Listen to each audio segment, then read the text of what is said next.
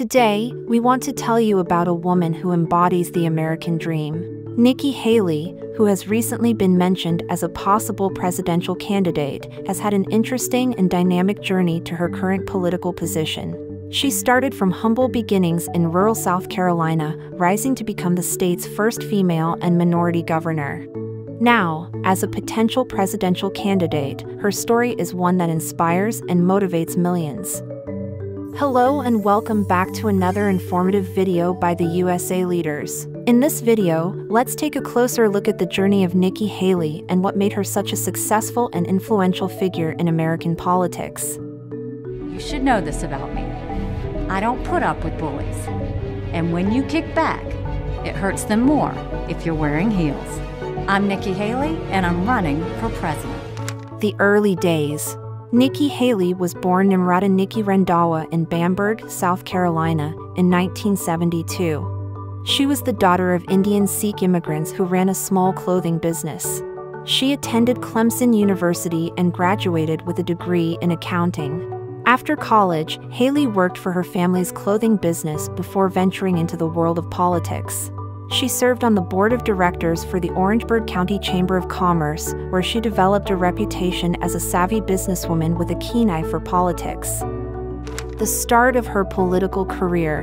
Haley's interest in politics began when she served as treasurer as well as president of the National Association of Women Business Owners. Haley's political career took off in 2004 when she won a seat in the South Carolina House of Representatives. Haley became the first Indian American to hold office in South Carolina. During her time in the House of Representatives, Haley quickly made a name for herself by advocating for fiscal responsibility and ethics reform. She also championed education reform and job creation, earning praise from business leaders and conservatives across the country. First woman governor. In 2010, Haley ran for governor of South Carolina. Despite being regarded as a long-shot candidate, she campaigned tirelessly and won a 51% to 47% victory over Democratic opponent Vincent Shaheen. She became the first woman and the first person of Indian descent to be elected governor of the state. Governorship and national influence. As governor, Haley continued to focus on fiscal responsibility and economic growth. She also tackled controversial issues like immigration and gun rights, earning praise from conservatives across the country. Her popularity skyrocketed, and she was re-elected with 55% of the vote over Vincent Shaheen in 2014. Haley's rising profile led to her being selected to deliver the Republican response to President Barack Obama's State of the Union address in 2016. Her strong performance further cemented her reputation as a rising star in the Republican Party. Ambassador to the United Nations. In 2016, Haley's success as governor led to her appointment as the United States Ambassador to the United Nations by President Donald Trump. She quickly became an influential figure in the Trump administration, earning praise for her tough stance on Iran, North Korea, and Russia. During her tenure, Haley also advocated for human rights, speaking out against human rights abuses in Syria and elsewhere. She was a vocal critic of the United Nations anti-Israel bias, earning the admiration of pro-Israel groups and conservatives.